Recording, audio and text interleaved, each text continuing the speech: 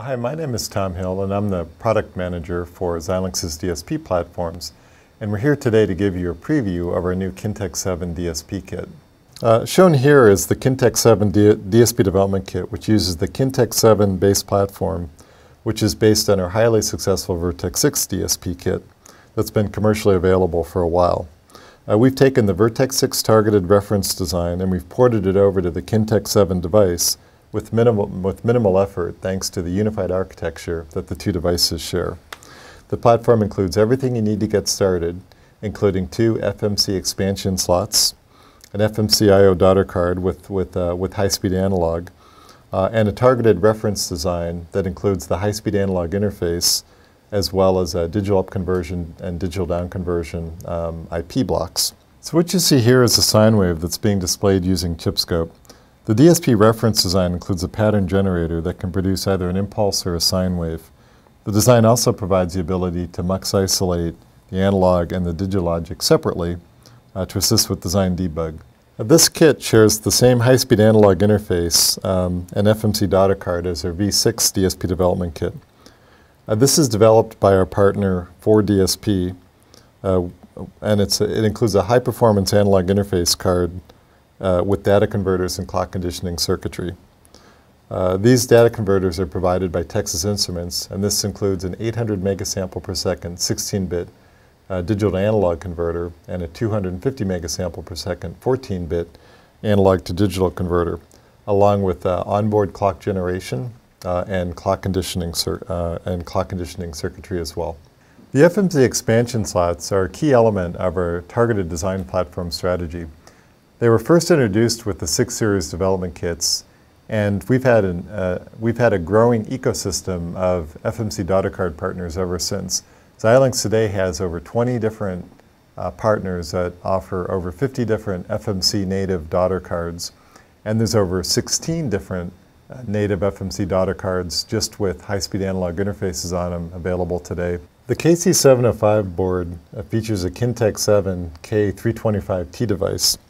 This device includes over 356,000 logic cells and 840 DSP48 E1 slices.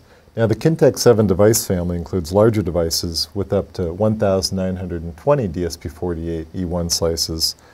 And together this delivers an impressive 1.2 teramax of DSP processing bandwidth. With all this performance, I'd like to now turn your attention to the real breakthrough with Kintex-7, which is the incredibly low power we offer in a device that offers vertex-6 levels of performance.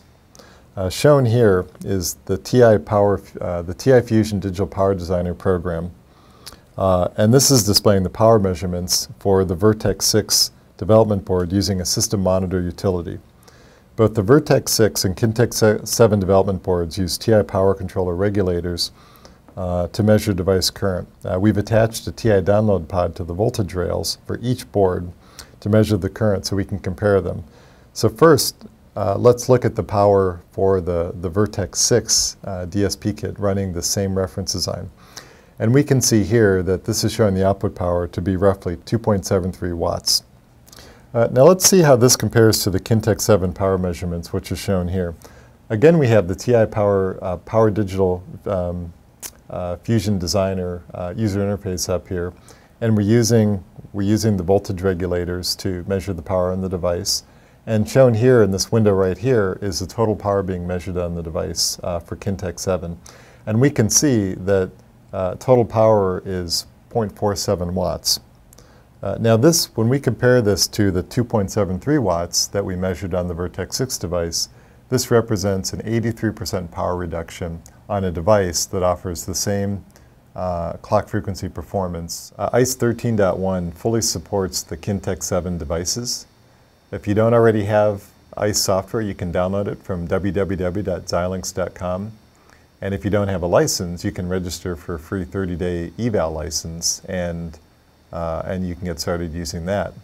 The designs that we're showing today are available from the Kintex-7 Early Access Lounge, and you can register and download these designs, and you can begin working with them.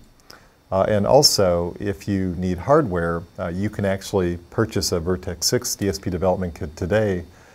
You'll get the FMC daughter card, And you can use this for any hardware needs you have. And when the Kintex-7 development boards are available later in the year, you can very easily migrate the daughter card and the designs over to the new Kintex-7 development platform. Thank you.